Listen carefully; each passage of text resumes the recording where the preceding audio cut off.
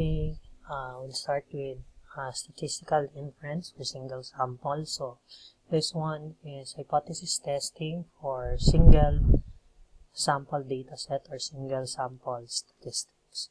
So this is chapter 9 of Applied Statistics and Probability for Engineers by Montgomery and Runger.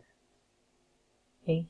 Statistical hypothesis or yung hypothesis testing or hypothesis is a statement that we want to verify or we want to know about one or more population. So we can have two different hypotheses, the null hypothesis and the alternative hypothesis. Yung hypothesis, we always state that this is an educated guess. So we have the null hypothesis as the one that we don't want to happen, or usually ayun yung gusto nating i-disprove. And the alternative hypothesis is yung ating hypothesis. Basically, we have this example here.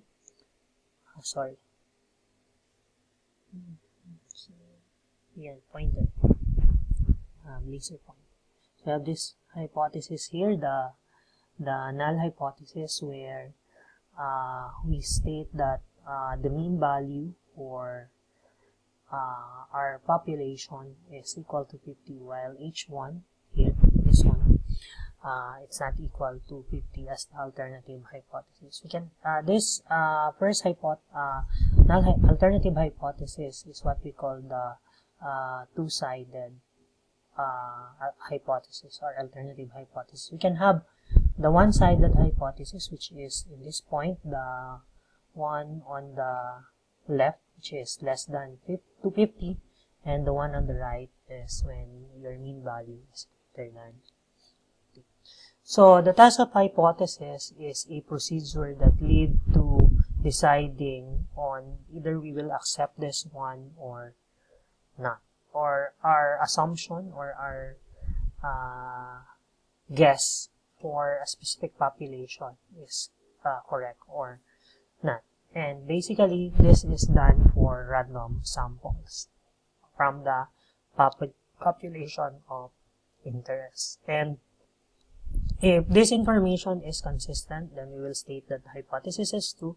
Pag inconsistent, then the hypothesis is false. So this is an example of the hypothesis that we will accept the null hypothesis or fail to reject the null hypothesis when the value is between 48.5 and 51.5. So, yan yung ating range for accepting the null hypothesis. While for rejecting it beyond that value, the one from 48.5 pababa and 51.5 pataas, we will reject the null hypothesis. So, in hypothesis testing, usually we incur errors.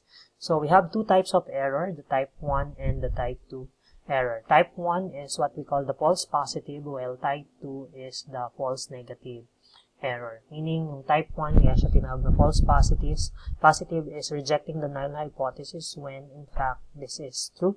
While type 2 error when fail to reject the null hypothesis when the hypothesis is false.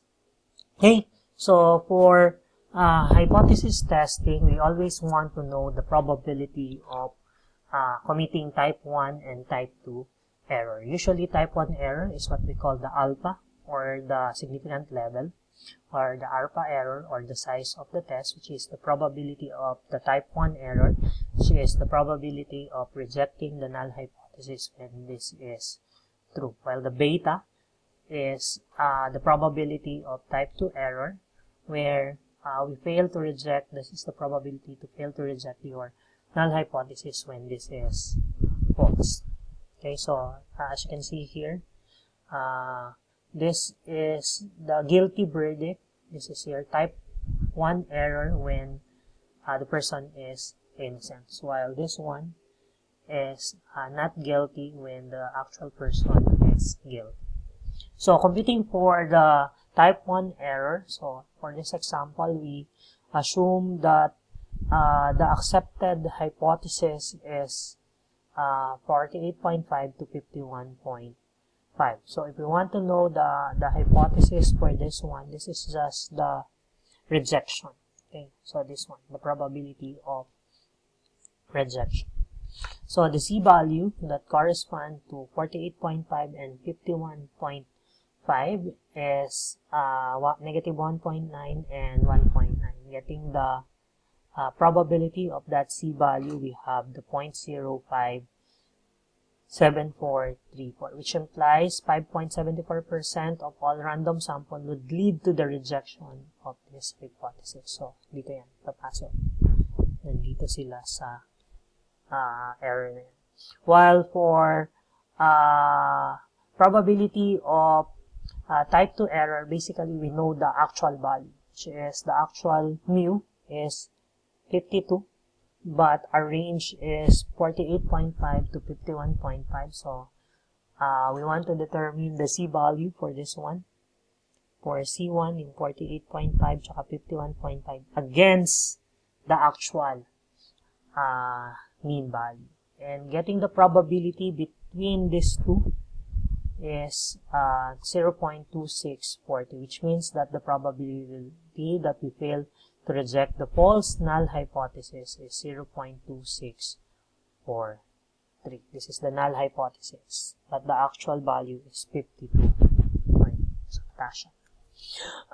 There's another tool in statistical test which we call the power of statistical testing, and this is computed as 1 minus beta.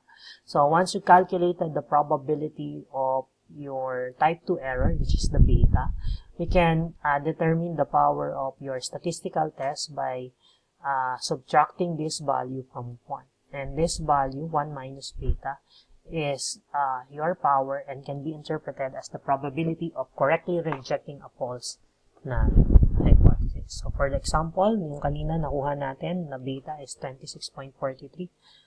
Ang value natin for the power is 0.7357. Okay? So, for hypothesis testing, for one-sided and two-sided hypothesis, the same lang din. But for this one, hindi na siya yung range. So, this one is just less than your mu and greater than your mu. Another method of determining hypothesis or testing hypothesis is determining the p-value. This p-values is the probability of your alpha. So p-value is the smallest level of significance that would lead to the rejection of your null hypothesis. So basically observe significant level yung basis. Okay? So for the p-value, typically the probability of this one. Okay? So if you obtain for the mean value of 51.3 and we want to determine the p-value for this hypothesis testing, ang range pa rin natin is your 48.7 tsaka 51.3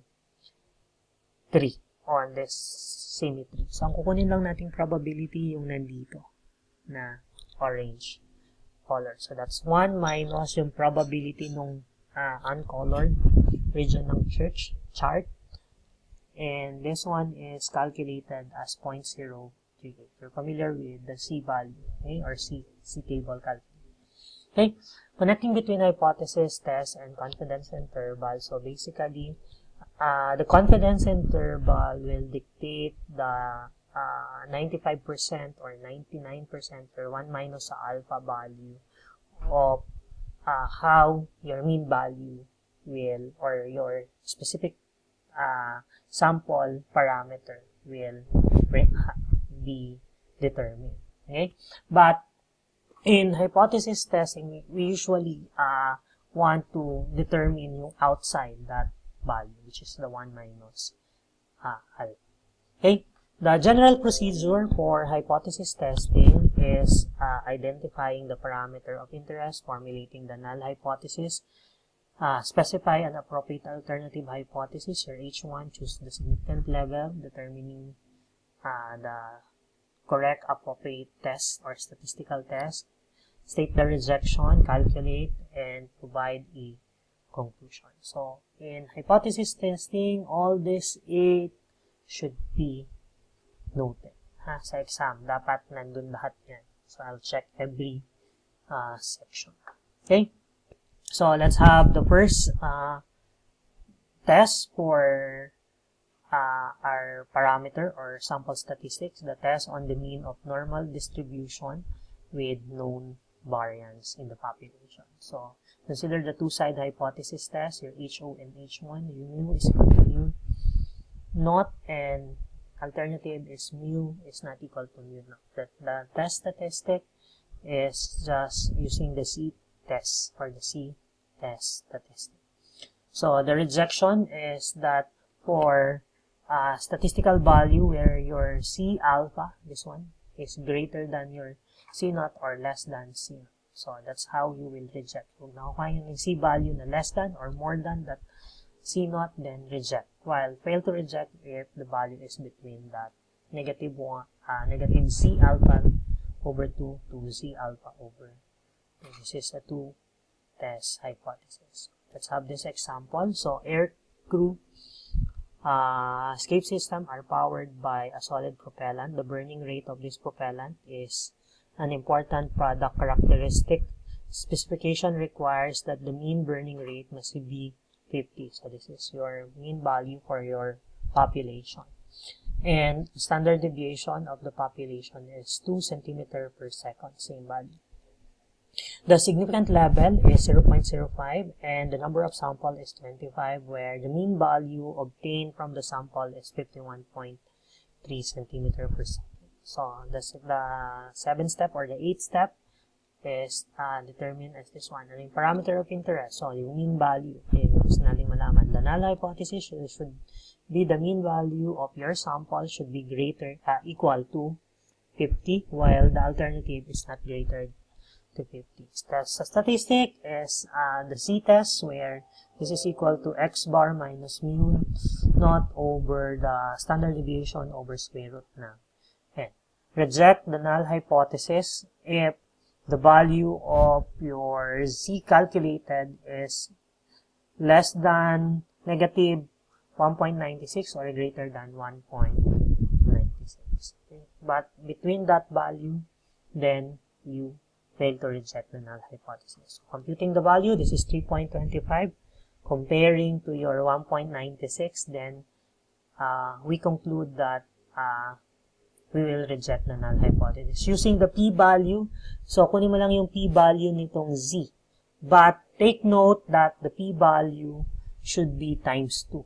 Okay? Times 2 siya. Kasi yung p-value nitong 3.25 is just one side. Nandun siya sa upper right. So, kailangan kunin mo din yung lower left, which is the negative 3.25. And pareho lang yung value nun, kaya times 2 lang. I-times 2 nyo lang yung p-value niya for your probability of Z equals to 3.25. And this is less than the 0.05. This is 0.0012, less than siya nung 0.05, so we reject the null hypothesis. So, anong interpretation? The mean burning rate differs from 50 centimeter per second based on the 25 sample. Okay, so we'll end here. Then we will have the next lesson, which is the determination of the type 2 error of sample.